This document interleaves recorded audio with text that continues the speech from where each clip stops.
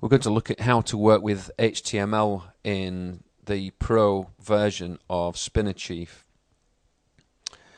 So I've got a small HTML website here. It's a classified advert on Craigslist. So if we get the source of that and copy it, then we can paste it into the article edit window.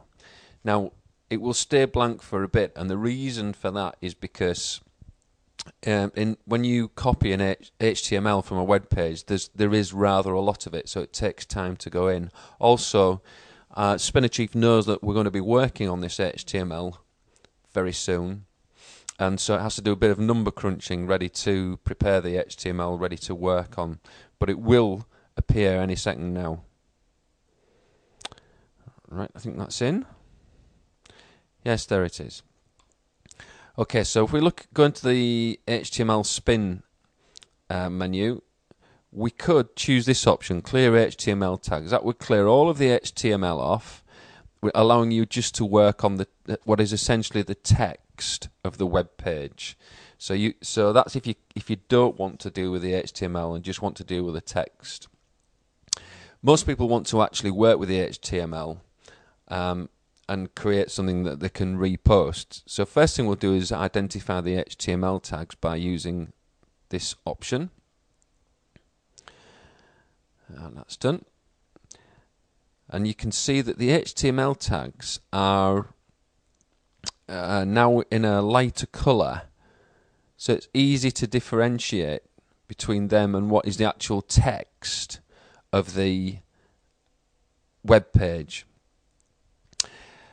Now what I'm going to do is click this option, jump HTML tags when select synonyms. When I do this, that means that when I start tabbing using the tab key, when SpinnerChief sees HTML, it'll jump it all together and just go to the text that is on the web page, the standard text. So if I click tab now, you can see it's gone to the actual text of the web page, and it's gone to the first words that actually have synonyms, great for. So I'll choose ideal for, and then hopefully there's another one, college students, right, university students. Now if I click tab again, you can see the HTML is starting up again. If I click it again, it jumps all of that and goes on to the next set of writing. So that's how you would work on the text, the pure text of an HTML page. So I'm going to click the cursor in here and show you the pictures feature. So it says insert picture, so let's go into there, and it needs a source. So your pictures have to be already published on the web. You can't use a local source of pictures. I've done a search here for George Foreman Grill. I'll go into this one.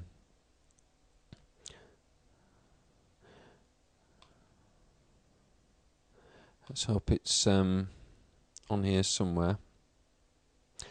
Here we go. So just get the location of that and copy it.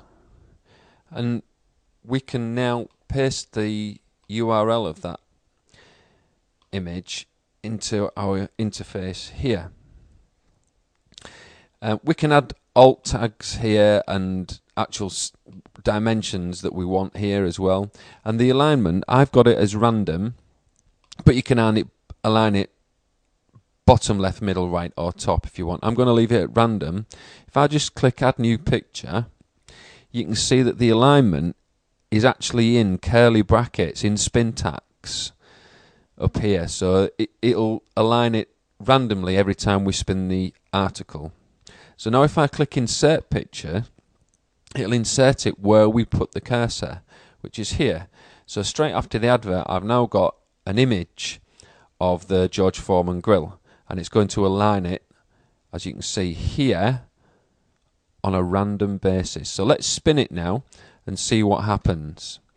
I've got protect HTML tags checked because we don't want the HTML spinning. We want something like the web page that we were looking at originally, the Craigslist advertisement. And I've got the still spin brackets in HTML code checked, because if there's anything in the HTML that's in brackets, we do want that spinning because that's a random feature, as we chose random for the image when we inserted it. So if I click OK to that, and it's going to spin 5 versions of the text for us, and the bottom part of the article screen is a browser, so we should see that's the advertisement. There is it, George Foreman Grill, $10. And there is the picture inserted. So you can see how that works. It's inserted it, the picture that we added. It's spun the text of the web page, but it's left the HTML intact. So this is a great way to take HTML and spin the text of it, spin some images, and create multiple blog pages. If you're into auto blogs, it'd be perfect for that. Or just posting the same post to multiple blogs that you have, and keeping them unique by spinning both the text and inserting pictures. It's creating mini web pages, if you like, or mini blog posts with images. So that's how to use the SpinnerChief HTML plugin in SpinnerChief Pro.